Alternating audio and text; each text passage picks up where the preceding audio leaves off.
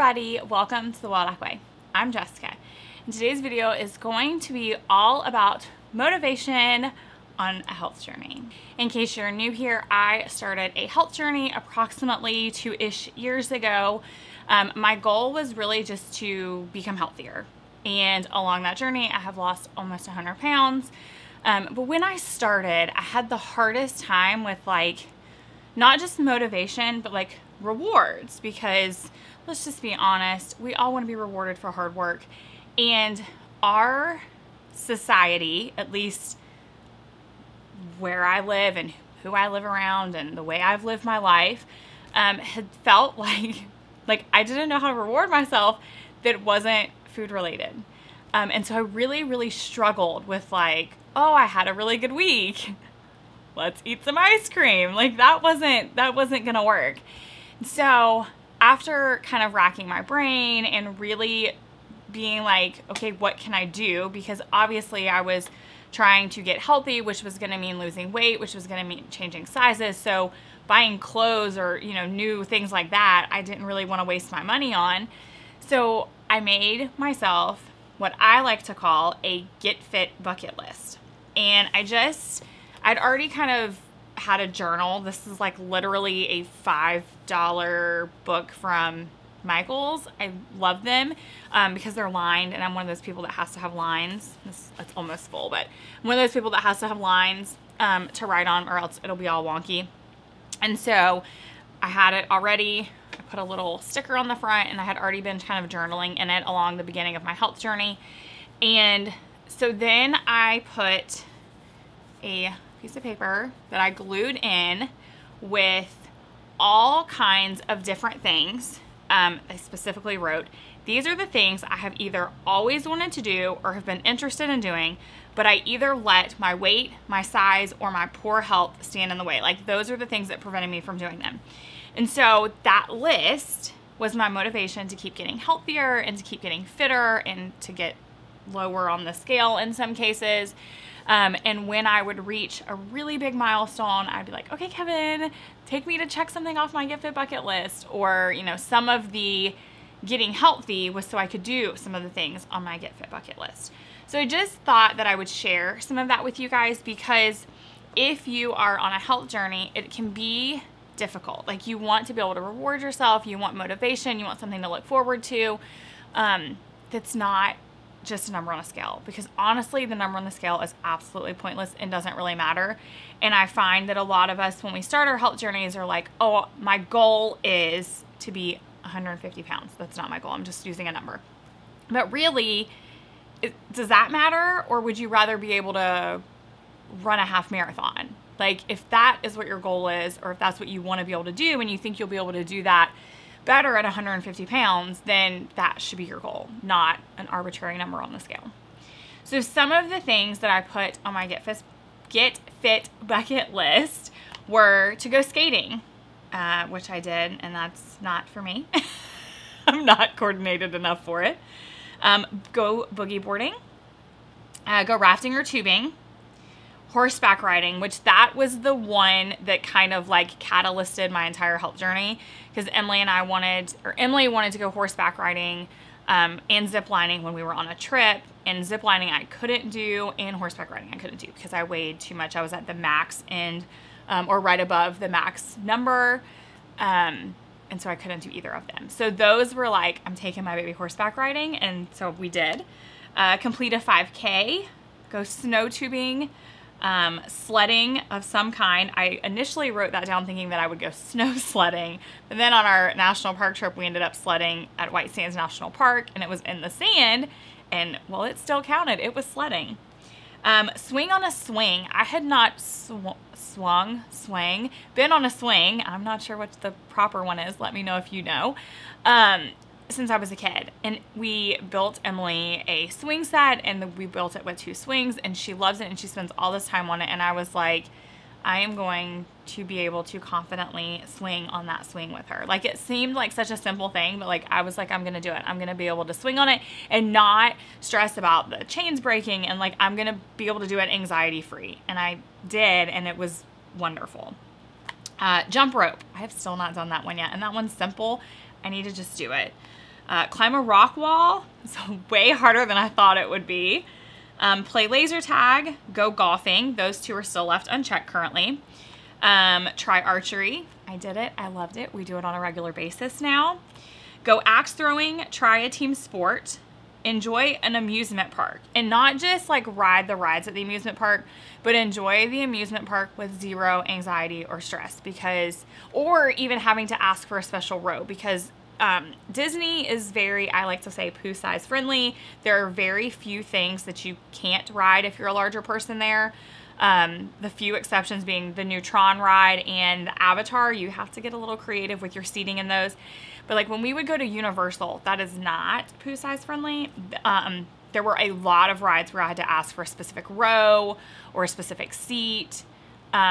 Or I couldn't ride at all. And even sometimes asking for the specific row or seat, I still couldn't get it locked to that attendant's preference or where they wanted, and they would move me or ask me not to ride. So I wanted to be able to go to an amusement park and enjoy it, like not stress about fitting or if the stupid green light was gonna come on, and like I didn't want to have to try the seats out front and all of that. And that has been amazing to not have to stress about that. Like when we rode Tron the first time, I had heard horror stories about it, and I remember being like, for the first time in my entire life, I can ride this ride that's really, really honestly awkward seating wise, and it doesn't fit a lot of body types because it's awkward, but like I knew that I had worked so hard that I was gonna be able to ride it and not even have to worry or try the test seat, and I didn't, and it was the best feeling, like the best.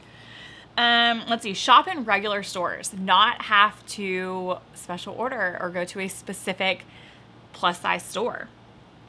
Go bowling, kayaking, paddle boarding, ride a bike. I had not been on a bike since I was like 12, maybe 13. Y'all, the saying that like, it's like riding a bike.